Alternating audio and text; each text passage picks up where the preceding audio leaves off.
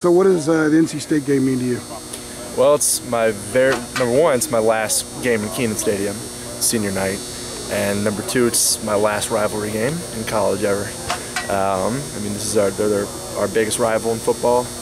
It's a big game, and it's my last home game, so it's a big game for me. I know that it's a rivalry game, so lots of stuff gets thrown out at the records, you know, results in recent weeks. Those kinds of things don't really matter. But does it add a little bit of spice to it that you could keep them from getting to a bowl game because they need one more win to be bowl eligible, or does that even matter at this point? Yeah, that hadn't even crossed my mind. All we're worried about is beating them. We're not worried about anything else going on in that program other than taking care of ourselves and winning that game. They have a pretty good front line. They have a very good D-line. What do they do specifically that could be a challenge for you guys? I mean, across the board, they're the best D-line we've played so far. They're big, they're strong, they play relentlessly.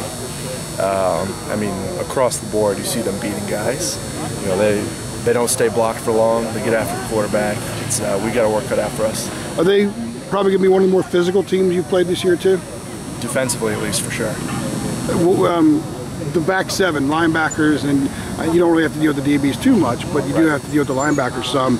What do they do well, and what makes them sort of a challenge? Again, they all play physical. They've done a good job stopping the run this year. That stands out. You know, when you turn on the tape, you don't see a whole lot of teams who are just consistently running the ball, and they'll bring those linebackers and blitzes. They'll get after the quarterback, but their D-line is really what stands out. 2 years ago, senior day, NC State came in here and it wasn't a good showing for you guys. Des says that won't happen this time because the culture and the vibe and the program is a lot different. Do you agree with that?